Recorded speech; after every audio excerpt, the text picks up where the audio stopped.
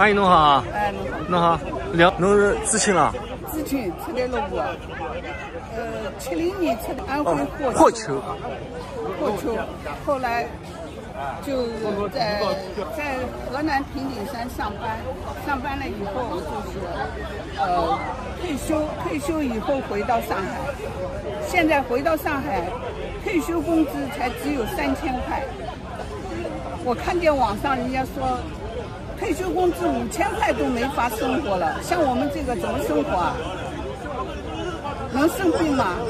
一生病只能放弃治疗，没有钱呀。你想想，拿了外地的低工资到上海高消费城市来生活，能行吗？现在我们生活非常非常艰苦，有病不敢去看病。就3000块钱一个月，那么基本生活是还可以过得去的，是吧？但你总是要节省一点。对，就是要很省。你省下来才会有钱。省下来可能为了防备你的今后的养老、对看病。现在就是没有指望，就觉得养老一片渺茫，就是每个月工资花就差不多了。你要很省，才能省下来稍微一点点钱，不够养老的。那你是正常退休的了？正常退休的。正常退休嘛，应该是要退休20年了。退休20年了，对的。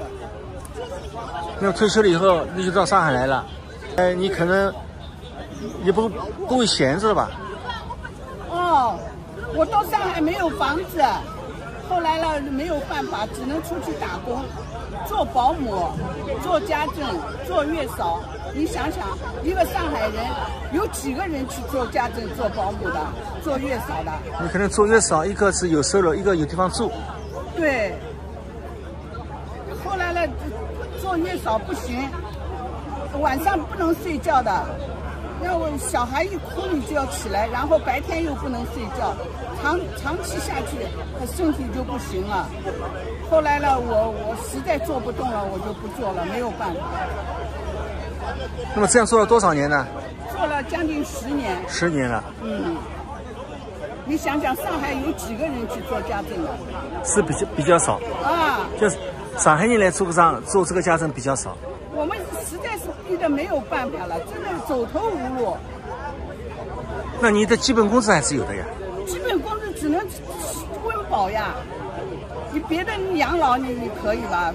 养老不可能的，到时候只能就是生病了就是放弃治疗，没有钱治病。你养老院你现在的钱付得起吧？3000块钱的工资哪里有养老院可以住啊？你在家里养老，在家里也没有地方给你养老啊，你也要请保姆，也养不起啊。你收3000块钱只够你生活的。现在保姆市场这个价钱越来越贵了，价钱贵得要命。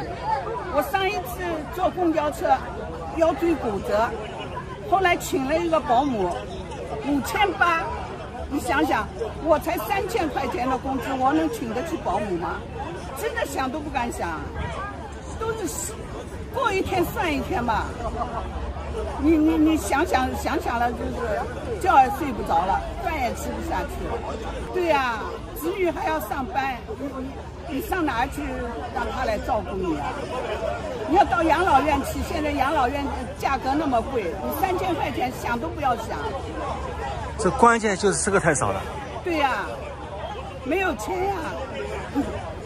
到时候人一旦有病了，只能是放弃治疗，然后就是我想过了，到时候实在没办法就是绝食了就是让他自己死掉算了，没有办法。你养老院你去不了，子女也没有时间照顾你，你说怎么办？没有办法了。你生活不能自理，你活着干嘛呀？跟阿姨现在身体还可以吧？身体现在是还可以，还是要健健康康的活着。对，所以希望政府能够帮我们改善一下，因为我们插队落户的时候，大返城回来的知青，人家现在一个月工资5、6千，上海的医保，上海的社保，我们都是外地的医保，外地的社保，你想想，天差地别。大家都是上海的知青，对，上海都是上海知青，为什么我们待遇这么差？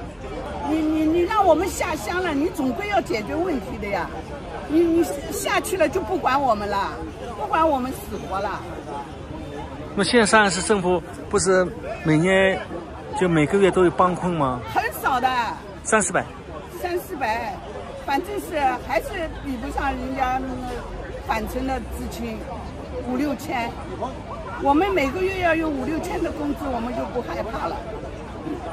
实际我们也不希望帮困，我们只希望能够达到跟上海知青大返城的知青回来一样同等的水平就可以了，心满意足了。这个要求不算高吧？我们一起出去的，为什么呢？待遇这么差，天壤之别。那么有的在讲呢，当时你能够进工厂，那个是你的运气。那么现在呢，你现在就是说到退休回来，这个也是你的命运。你对这个问题怎么看的？我当时下乡的时候是国家的政策，我们响应号召，但是现在大返城也是国家的政策，为什么没有落到我们身上？我们也要享受这样的待遇。